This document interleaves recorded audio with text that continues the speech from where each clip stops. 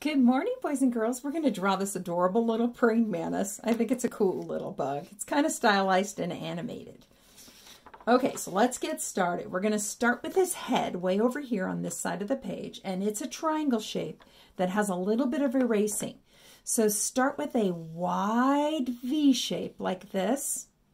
Now, this is where his eyeballs are going to go, so I'm going to go ahead and put them in right now. I like him better with giant eyeballs. You can make them smaller if you want. And then erase any of that line that is inside your circle. Okay, go ahead and erase that. So what I'm going to do here is draw this with an ink pen so it's easier for you to see. So here's his big eyeball and another big eyeball, and you can have them smaller. And then when you come down here, instead of making it super pointy, I do sometimes kind of round it just a little bit. Did you see how I did that? And then I'm going to finish off the triangle by just putting a line on top. Okay? We'll come back to his eyes later. Now, the main thing to remember about praying mantises is that they're super long and super skinny. So we're going to make a long oval shape for his first thorax shape. So we're going to go down, look how long that is, and come back up in a long, skinny oval shape. Okay, I'm going to make sure you can see that, so I'm going to trace it in ink, just like that. Nice, skinny oval. Now, for his abdomen, it's a little bit bigger, and it has an overlapping line, so I am going to do this in pencil. It's got a nice, big oval shape. It's still really long. It's just a little bit wider. Okay, great. Let's get his front legs in. So remember, long, skinny, okay? So his first front leg, a long, skinny oval. His second front leg, you want to kind of angle it so they don't run into each other. Another long, skinny oval. And then look and see if they're about the same size. Then another long, skinny oval. And another long, skinny oval. So they're pretty symmetrical. They look the same animal. This one's a little bit different. I'm going to start with a straight line first, and then curve to the bottom, curve to the bottom. Now, praying mantis have these little hairs on them. I like to add those in. Basically, those help them stick to the wall. So those look kind of cool when you stick those in, I think. Now, if you want, you could give him a little smile here. So fun. Let's work on his second set of legs. So his second set of legs come out of this thorax too. So you want to make sure they come out of the bottom down here. And what you're going to do is 2 more skinny ovals, a little bit longer. 1, skip a space, 2. These are a little bit longer. Remember, insects have 6 legs, so this is his next set of legs. Another long, skinny oval, long, skinny oval. And then these little feet are on the ground. Isn't that cute? So we're just going to have them go down to the ground here. And you want to make them a little bit oval, a little bit oval. Same little teeny tiny hairs that help them hold on to the wall. Now his back legs are kind of like a grasshopper's. So we're going to start with a little oval first. Now the other one is coming from the other side of his body, so we're not going to put it in yet, okay? This part's coming from the other side of the body. Now we're going to go up like a grasshopper. Long, skinny oval. And the next one, really long, down. Really long, skinny oval. Don't forget to pause anytime you're getting behind, because I go pretty fast in the videos. And then curve and come on back. They have these little spindly legs. Now, the reason I didn't trace that line was because of this leg. So we need to show another knee coming up. So we're going to show his knee coming up. Okay, and then we're going to let it disappear behind. You can see how it's disappearing behind. Do you see that?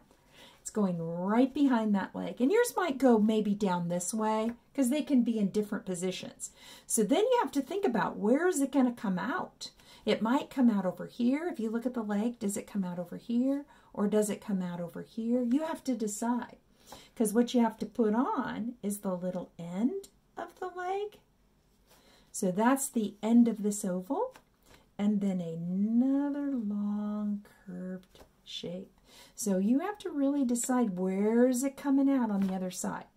Now he does have a wing, so this is going to be the back of the wing laying against his back, stopping and starting, stopping and starting, and it's even longer than his body. You want to kind of split this space in half. Do you see how I'm kind of cutting it in half?